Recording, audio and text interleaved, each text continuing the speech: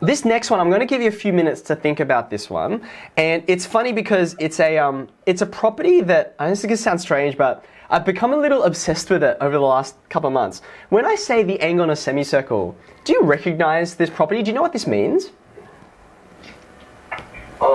If you don't, it's okay. I'll just show it to you. But yeah, that's fine. So draw a rough circle for me, and you can see how big it is on my page. I just don't want to make it too small, and it doesn't have to be an exact circle. I'm not expecting you to get a pair of compasses out, but it needs to look vaguely circular, otherwise you won't see what's going on, okay? This property is called the angle on a semicircle because if you take your circle and then just slice it in half any way you like, right? So I'm going to find a spot and then I'm going to draw a diameter. Okay, that looks like a diameter. Yep. Okay. Now what's great is if you draw this diameter and now find any point on the circumference, just literally randomly pick a point on the circumference. I'm going to put one up here. Okay. If you've got a diameter, which gives you two semicircles, and then you just pick any point on the diameter, look up for a second as I draw this bit, and then you're going to draw it too. Watch what happens when I make what we call the angle in a semicircle. There we go. And maybe once you draw your own one, which I presume is going to be in a different spot, right? You might notice there's something in common between my angle and your angle. It's a special angle. How big does it look? 90 degrees. It looks pretty right angled to me, right? And in fact it is. If you've got the diameter there, whichever angle you try and make on the circumference, and I'll make a few more now just to show you it always works, right? Here's another one over here, like so, another right angle. Let me draw like a weird one, just a small one over here. They're all right angles, okay? So the angle in a semicircle is always 90 degrees. Now, this is a really fantastic property because not only is it true, its converse is also true. Now, I'm going to give you a moment just to try and prove that if you know, I'll get rid of the other ones here. Let's just go with a simple diagram like so.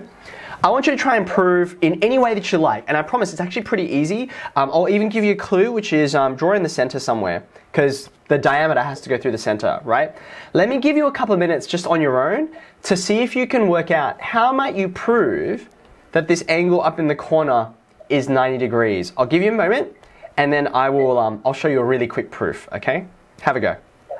Yeah, it's tricky when, like, this is one of the hard parts about deductive geometry, I remember, is that when you look at something, if you stare at it and don't see it immediately, unlike, say, in algebra, where you're like, I don't know, I'll just expand some stuff, or I'll just, you know, start cancelling things wherever I can. Unlike that, with geometry, I feel like sometimes you kind of need an insight, like a spark, and then once you see it, I mean, you saw it with this previous question, right? You're like, oh, I see what's going on, and then the rest of it became obvious. When you don't see it, you're like, oh, where do I go? Okay, so I'll give you a nudge because it's not too challenging, right? Once you know what to do with it. I'm going to draw in an extra radius here, like so. Now, one of the great things that happens in a circle is because you've got radii going everywhere, you've got lots of equal lengths and lots of equal angles. So if, for example, you look up the top here, I've got an isosceles triangle. So if I looked at its angles, like if I called this alpha, for instance, there's another angle that's alpha. Which one is it? The one top right. Top right, fantastic. So it's this one here, right? Yep. But this is not the only isosceles triangle that I've made, right? There's also the sort of obtuse isosceles triangle, so it's sort of equal to this side, right? Now again, you've got these two angles that are equal. If I call, say, this one beta in the corner, where's the other beta?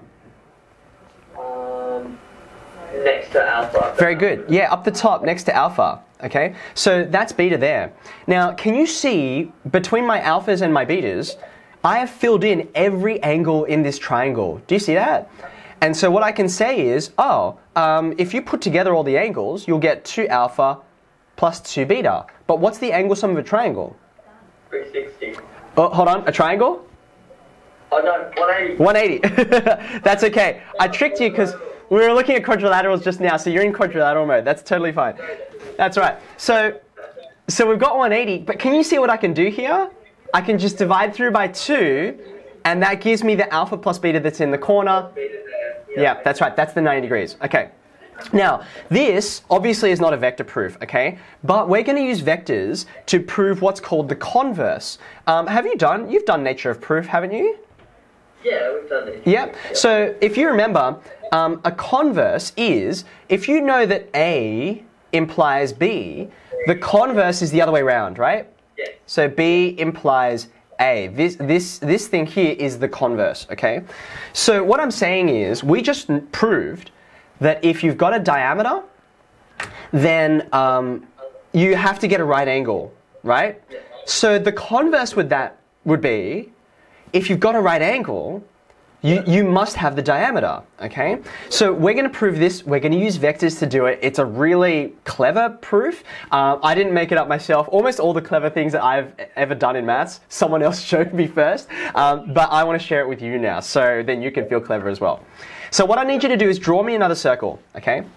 Now, with your second circle, you might look at this and you might say, Mr. Wood, that doesn't look like a semicircle to me. And that's true. I've deliberately drawn it to not look like a semicircle, because one of the dangerous things that happens when you're doing a geometry proof is things can look like something and you can kind of fool yourself into using logic that's not real because the diagram looks like it, right?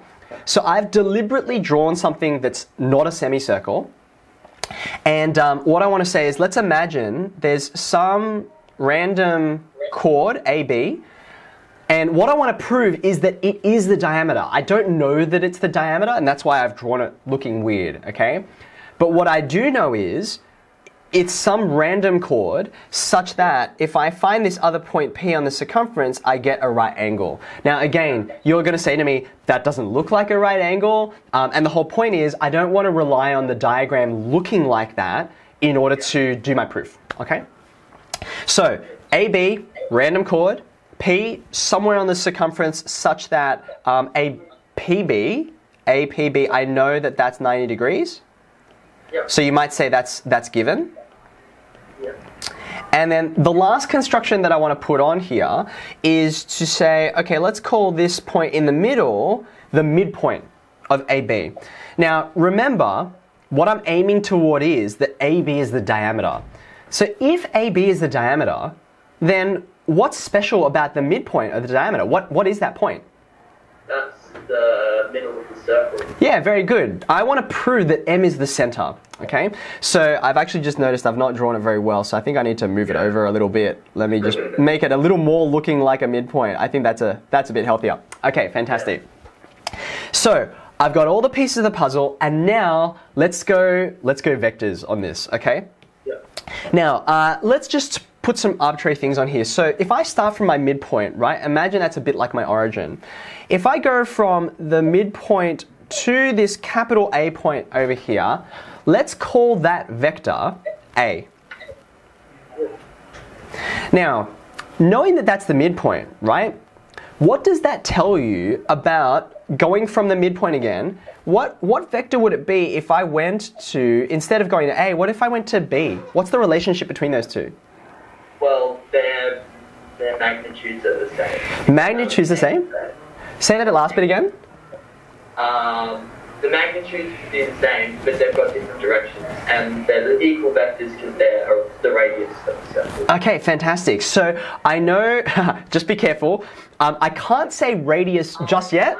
That's right, that's what I'm trying to get to, but, that's okay. Because it's still a midpoint, right? Exactly as you said, the magnitudes are identical, it's just the direction's different. Not only is the direction different, it's different in a very specific way. Can you be more detailed for me? What difference is there? Like, look, they're kind of going like this, right? What does that tell you? That they're 180 degrees, like...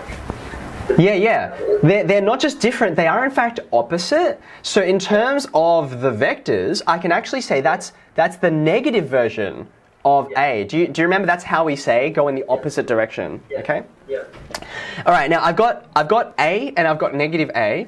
The last thing I've got here is to get to that point on the circumference, P, right? So this is a different vector. Okay? Let's call this, I guess because I'm going to capital P, let's call this vector little p. Alright? Yep.